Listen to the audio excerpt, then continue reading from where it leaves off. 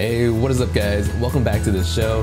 Hope everyone is having a good month of December, and seeing as how we're approaching the year of 2017, I'd like to give you my list of top 5 programming languages to learn for the year of 2017. Alright, so I'm going to tell you, before you take any advice from anyone online or in real life, you should really understand what kind of background they come from, because they're going to have a heavy bias based on their previous knowledge. Okay, now I'm going to give you a brief history of the programming languages that I know, starting from the year of roughly 2000. And so way back in the day, I was really interested in graphics design, so I learned how to use programs like Adobe Photoshop and Flash. And that's when I learned how to use ActionScript 2.0 to build a very simple game, sort of like DDR, but with the keyboards instead. So quickly after graduating high school, went to community college, and that's where I got exposure to the C language.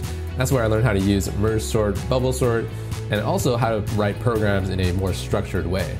And from there is where I went to university to study a little bit more computer science, and that's where I encountered Scheme, Java, and a little bit of C++ for a graphics course.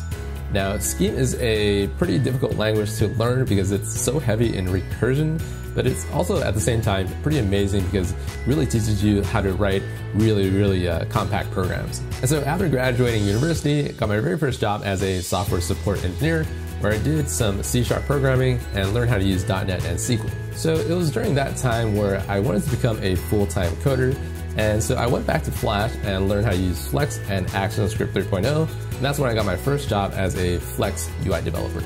So for some of you guys that don't know what Flex is, it's basically a framework that allows you to use the Flash plugin in the browser to build really sophisticated UI. So moving on from there, roughly around 2011 and 2012 was when I picked up my very first Android device.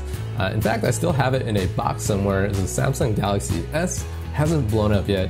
And it was during that time when I first started learning how to program with Android to build very basic and rudimentary apps. And then from there, I picked up an iPad 2, learned how to use Objective-C to build a very basic app that used the Yelp API to help you decide what to have for lunch. So fast forward to roughly around 2014 was when I got my first big job as an iOS developer at a company called Touch of Modern, where I also learned how to use Rails and Ruby as a backend. So it was roughly during that time when Swift 1 came out, so I had to pick up that language as well. So roughly around the end of 2015, because I kind of discovered that I didn't really like using Rails, I started learning this language called Google Golang, or more commonly referred to as Google Go, a really powerful backend programming language.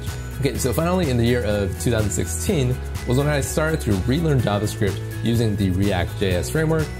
In fact, the website that you guys use to download a lot of my source code is built, the front end is built using ReactJS. Okay, so that is my programming backend, and based on that information, you can tell that I think it's really important to know how to program for the browser, mobile, and also how to build a backend server. And here we go. If I were to graduate in the year of 2017, what are the top programming languages that I would recommend myself to learn? Well, the first thing I would recommend for any software developer to learn is to learn how to use JavaScript, because you can find JavaScript on the browser, and the browser exists everywhere from the computer to our smartphones and even on the TV.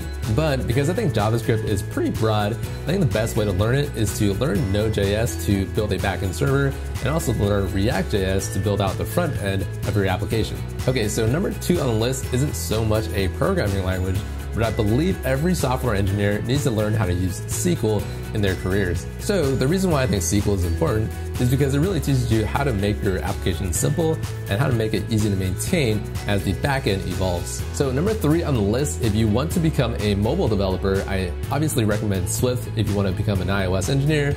And then if you want to become an Android developer, definitely learn Java, and there's a new language called Kotlin that you should learn as well. Okay, now what else is out there? If you want to become a backend developer, I strongly recommend learning something like Google Go or Golang or PHP and Rails. Okay, so that's my very quick list on the top programming languages that I would recommend for the year of 2017.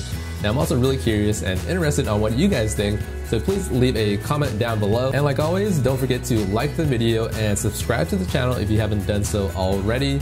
Hope you guys enjoyed the holidays for the end of 2016. Until then, keep on coding, and I'll see you next time. Bye-bye.